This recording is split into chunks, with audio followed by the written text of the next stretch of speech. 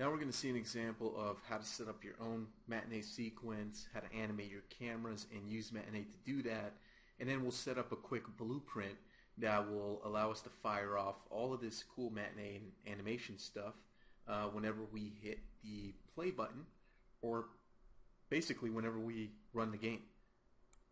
Okay, so I'm in the Cave Effects demo. I saved the scene under a different name to not affect the original one.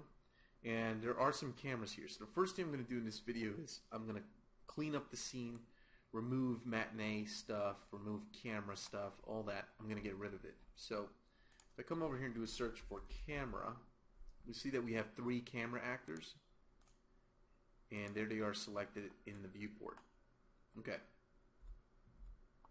So the first thing you'll notice is that when I select one of these cameras, you'll get a little camera preview in the lower right. And that's pretty cool because it's a quick and easy way of us to be able to see through the camera's point of view without having to do any extra work. It's just a preview that pops up right there. Right now I'm going to take all these cameras and I'm going to go ahead and delete them. Now when I do that, Unreal is going to tell me, wait, this stuff is being referenced by another actor. Do you really want to delete it? And what this is a failsafe, just in case you're accidentally about to break something. In this case, I really do want to delete this stuff, so I'm going to say yes to all.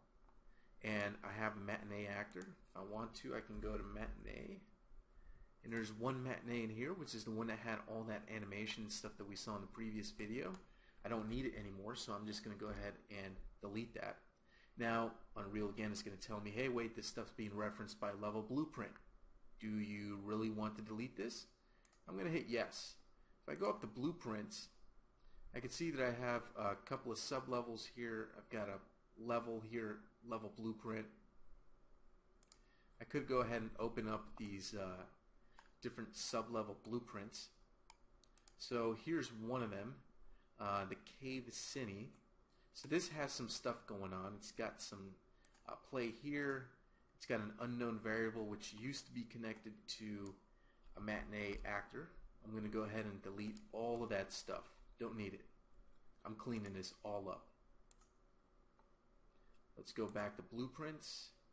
Let's go to the edit cave map effects, and nothing in here, so this one's good to go. Let's go to, if we open up just the regular level blueprint, we can see it. We don't have much here except an event begin play, which really isn't doing anything right now. Got some other stuff in here. I'm going to go ahead and get rid of that. Don't really need any of this stuff. I want to just clean this stuff up. Okay, cool.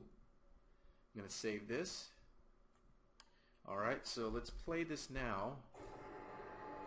And now we don't get a Matinee, we don't get cinematic or anything.